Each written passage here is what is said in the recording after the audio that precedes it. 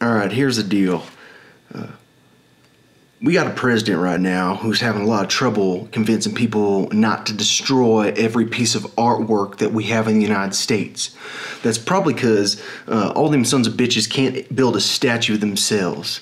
They don't understand the bronzing process or whatever it's called, schmelting. I don't even know whatever it's called. It doesn't matter. They can't make a damn statue, and they definitely can't make a statue that's older.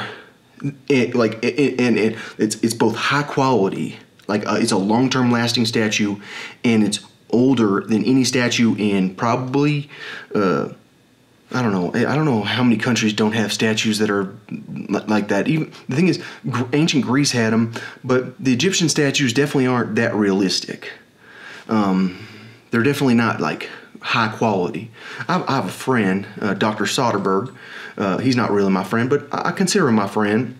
He's a nice fella, and he told me a little bit about working with bronze, and he's the person I view as Raphael. Like if I was gonna clone someone and say, okay, here's Raphael, that would be Dr. Soderbergh, and his name is Soderbergh.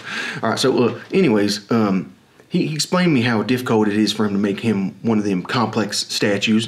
For example, Merlin's throne has like 100 pieces to it, and it's not that complicated of a statue, but I guess it is a little bit. All I'm saying is when you destroy a statue of Ulysses S. Grant, the man who went out there and almost died, and it was primarily to free slaves. Because he had a slave, which means that he basically had a relationship with a black person at that time period. Because if you didn't have a slave, what would be of that person? See, it's either you're a nice slave owner, you have a friend who's a slave, and they are who you hang out with. If you didn't claim them, what would happen to them? Well, probably something real bad.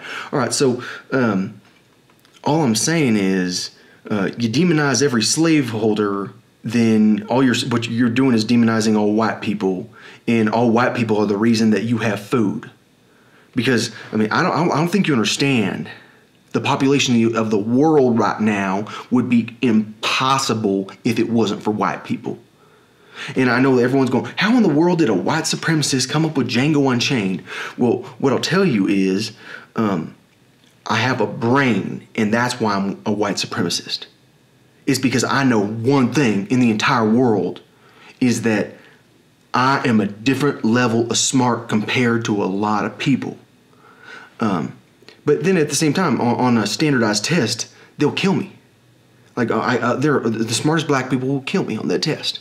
It's just, well, maybe. I don't know. I've never really taken the SAT, and the GRE is that hard. And I didn't have a math upbringing.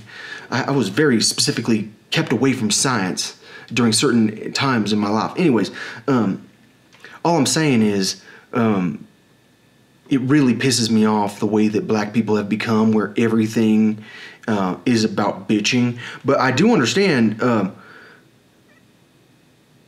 it's hard to find opportunity, and it's especially hard to find opportunity when you're average. And if you're black, you're more likely to be average. If you're white, you're still, like mathematically, you're still very likely to be an average person.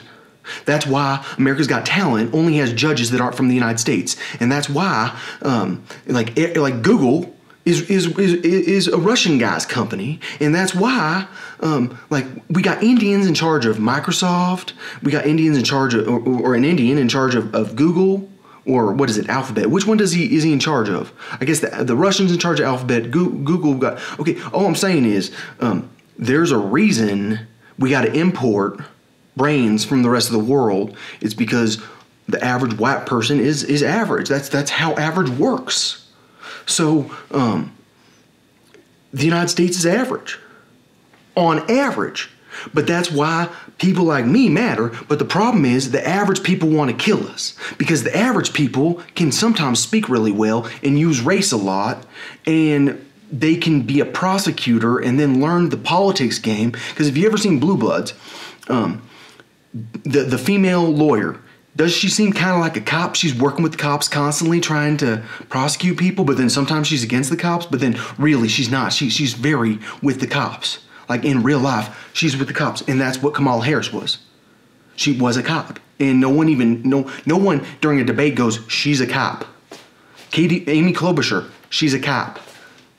All right, so Katie Gluck blocked me, which makes me feel very emotional. Makes me feel like she don't love me, or that someone from the New York Times said, okay, you can be involved with the story, but you can't talk to him anymore because he's going to keep tagging you, and you're going to go crazy. All right, so that's disappointing.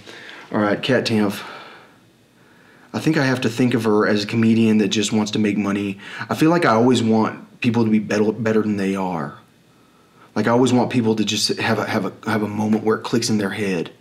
All right, so Max Lucado. I think all these people are saying no one knows where his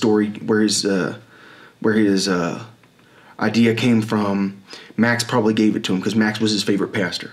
Well, actually, my favorite sermon preacher, my favorite teacher, was a Bible scholar who went verse by verse through Revelation, but he also went through verse through a lot of books of the Bible. His name was Dr. Tolson, and I believe he was from Houston. Maybe it was Bethel or Bethany. I can't remember where he was from. All I'm saying is I was a young kid that was reading books by like people from like Dallas Theological and Denver Theological, like Harvard Theological, like very serious scholars in regarding Christianity, and I was listening to a lot of tapes from Bob Tolson, which were very old tapes. I mean, that was when we had CDs, and I had to get the tape player out, and that's when he talked about John was in the Spirit. He was on earth, but he was existing in heaven, and John talks about being in the Spirit multiple times. And that's where the idea for peace in a place we don't belong peace in a place we don't belong comes from. And Max Lucado was specifically told that I was writing a book called Peace in a Place We Don't Belong, and I explained the concept behind it to him. And all I'm saying is I'm pretty sure that the reason that they put me in his Bible study after the first year, because the first year I was living in Kerrville, but Pastor Dale, like what happened one day, they had a healing service. And was it Jesse Duplantis? I don't know. I think it was someone else. They had a healing service, and I rushed home to get my mom because I didn't know they were going to have a healing service. I was like, God's going to do it. I know one thing in the world. I have faith. I have faith in mustard seed. I don't have faith in the fucking willow tree. And then what happened is I drove so fast home to get my mom. And I brought her to the service, and that's when they didn't heal her. They were trying, it was bullshit, like trying to like push her over because she wouldn't fall over. You know, because normally you tap someone on the head and they go, whoa, you know. Oh, man. I think what happened is they saw my parents and they saw Mark. Because my mom used to drive a Lincoln Navigator, and they thought, man, we can get a lot of money from her. That's what I'm saying. Pastor Dale's a real con artist. Yeah, he'll heal you real quick. You just got to give him enough money, but the problem is my parents didn't give him enough money, I guess. Yeah. All right, so there's real evil out there.